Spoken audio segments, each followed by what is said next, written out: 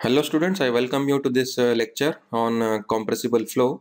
Now the study of compressible flow is important in thermodynamics as well as in fluid mechanics. Now what is compressible flow? It is a type of flow which is characterized by significant change in the density. So whenever fluid flows through over the body or through pipe, now if there is a significant change in the density, then such flows are regarded as compressible flow, and we have to consider the effects of compressibility under such cases, right? So most of the gases exhibit compressible flow. Now these are some of the applications you can see where the study of compressible flow is important. Now when do we say that the flow is compressible or not? Now this is a dimensionless number which we call, which is Mach number, and it is the most important dimensionless parameter in the study of compressible flow. So it is the ratio of fluid velocity at a point to the velocity of sound at that point under the given conditions, right? Now if this value is greater than 0.3, okay, is greater than 0.3, this is around 0.3, 0.4. If it is crosses this value, then the type of flow is regarded as compressible flow. So whether it may be incompressible fluid or compressible fluid, that means what I am saying, whether it may be water or it may be air or any other gas or any fluid which is flowing, if this value crosses 0.3, Mach number crosses 0.3, then we have to consider the effects of compressibility. And that means even water is incompressible. Water is incompressible fluid, but when it flows, and if we try to find out the Mach number, if it is more than 0.3 or 0.4, then even for water we have to consider the effects of compressibility. So that is what we should understand, that the compressible fluid and compressible flow, also the incompressible fluid and incompressible flow, they are entirely different. Okay, so these are some few listed applications where we have to consider the study of compressible flow. So this is a pictorial representation where you will understand the significance of Mach number. So Mach number, that is what I said, around more than 0.3 we have to consider the effect of compressibility. Mach number equal to 1, so this type of aircraft is designed, and greater than 1, supersonic, this type of aircrafts are designed. Greater than 5, this type of aircrafts are designed. Okay, because what happens is at higher Mach values, the compressibility effects means the drag forces are higher, drag forces. So we have to consider for those drag forces, we have to reduce the drag forces. Okay, now since we have to we are considering Mach number as the ratio of fluid velocity to the velocity of the sound, therefore we have to study about the sound velocity, and therefore now we will see the derivation of speed of sound. Okay, so propagation of disturbance in a compressible medium. Now let us see this system. A fluid is flowing like this in a pipe. You can consider this as a pipe. Fluid is flowing. This is the velocity. It is flowing with a velocity v. Okay, so this is the upstream and this is the downstream. Now it's a derivation of speed of sound, and what I recommend is to follow this derivation. There are some textbooks where derivations are not given properly, so I have seen those things, so I recommend you to follow this derivation.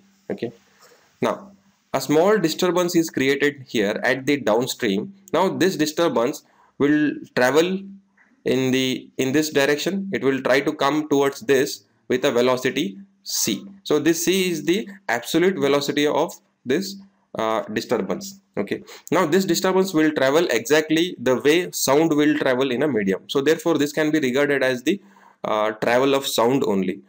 Okay, so what we will do is we will try to evaluate the velocity of disturbance. Now the velocity with respect to v, because the what c is here, c is the absolute velocity of this disturbance. It is traveling like this. The relative velocity of this disturbance, now this, the velocity of this disturbance or sound depends upon fluid velocity v. So that we will try to evaluate.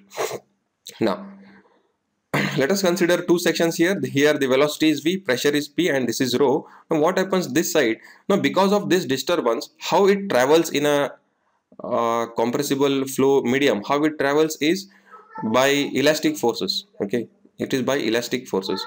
So it will try to compress the fluid and then it will travel in this direction. So because of that compressibility, the velocity is reduced. The velocity is reduced, the pressure will increase and the density will increase because of compressibility, and that is because of this small disturbance. Okay, so therefore we will have two regions. Fluid is coming with these parameters and another set of parameters because of compressibility effect. Now see how we can derive the relative velocity of sound. We will be using two equations. One is the continuity equation, another one is the momentum equation, right? So continuity equation is the conservation of mass flow rate is constant. So we can consider a small control volume here. We can consider a small control volume like this. Okay, now see here what is written is the velocity rho AV. Now this is the flow rate. This is the flow rate at this side and this is the flow rate at this side. But you can see here V plus C is written. So this is the velocity experienced by the fluid flow. This is the relative velocity experienced by the fluid flow. It is V plus C. So this is flowing in this direction. This is coming in this direction. So it is the relative velocity. So rho AV. This is the mass flow rate at the entry of the control volume. And here the mass flow rate will be V plus C minus dV, because the relative velocity here, the velocity will be reduced because of the disturbance. So it is V plus C minus dV. So rho is rho plus d rho into A into velocity. So mass flow rate is constant. That is what is continuity equation. So if we solve this, and we are actually neglecting this term, this is very small. So dV we will get this equation. Okay, another equation we can apply is the momentum theorem. It is F equal to mass into acceleration. Net force is equal to mass into acceleration, or net force is equal to mass into change in velocity. Okay, so the net force is, see here it is P into cross section area, P into A minus P plus dP. The pressure is P plus dP into A. So this is the net force is equal to M into A, or M into dV by dt. So that we have to write. So rho A, you can see this is the mass flow rate. Rho A into V plus C is the mass flow rate multiplied by, now this side the velocity is V plus C minus dV, relative velocity. It is relative velocity. It is V plus C. You can add plus C and plus C here in this diagram. Okay. So V plus C minus dV minus again rho A V plus C, because mass flow rate into velocity here is V plus C. So this is actually the F equal to ma equation. You can later also think if you are not able to understand. It is very easy. So again, by solving this we get this equation. So when we solve the two equations, we get V plus C equal to square root of dP by d rho. Now this V plus C is replaced by A, right? Now here A is the relative velocity of sound with respect to the fluid flow. So if V, which is the velocity of fluid, is 0, then A is equal to C. Okay, so therefore the velocity of the small disturbance depends upon V. V is 0 means what? The fluid is not flowing. It is a static condition, stagnant condition. Only a disturbance is flowing, right? Now from the properties of fluid, we have also studied that this dP by d rho can be replaced by the modulus of elasticity, right? This is the modulus of elasticity, E equal to rho into dP by d rho, right? Or bulk modulus. This is actually bulk modulus, right? So therefore we can also write A equal to square root of E by rho.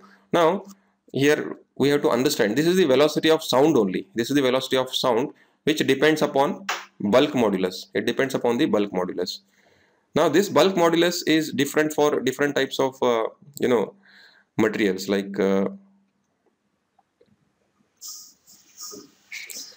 like for gases, bulk modulus is less than for liquids and solids. So this is how they are related. So bulk modulus of solids are much higher than that of liquids and gases. Similarly, here the velocity of sound A in gases are lower than in liquids, are lower than in solids. So it is very evident, and we have also this already, it is known to us. Okay, so it is also evident from this equation. Okay, as E increases, A will increase. Now, now see, the velocity of sound is a function of pressure. Function of what? Change in pressure or change in density also. Now this pressure and density, they are not constant. They depend upon the process. That means, let us see here that if I have a nozzle, here, okay, and fluid is flowing in this direction, fluid is flowing like this, so pressure will reduce and velocity will increase. Now during this flow from here to here, during this flow, now whether the temperature, that is T, whether the temperature remains constant or not, whether there is any other process involved, that means the change in pressure, depends upon the process involved during this flow. Okay, so therefore to evaluate the value of A, we should exactly know what type of process is undergoing, right? So therefore now what we will do is, we will try to derive the velocity of sound for specific processes. Okay, this is a general equation. So sonic velocity for isothermal process, you understand? So PV equal to P by rho, this is for isothermal process.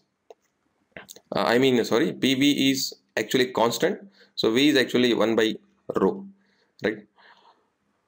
So we will solve this. That means if we differentiate, rho dP minus P d rho divided by rho square equal to 0, or dP by rho minus P d rho upon rho square equal to 0. So what we will get is dP by rho equal to R into T. So that is substituted here. Okay, so we will be substituting for dP by d rho here, and this is A equal to square root of RT. Now if the process is isothermal, we will be using this equation to evaluate the velocity of sound or sonic velocity, right? Similarly, sonic velocity for adiabatic process. For adiabatic process, we use gamma, which is the ratio of specific hits, Cp by Cv, right? So you see the derivations. What we get, the ratio dP by d rho is gamma RT.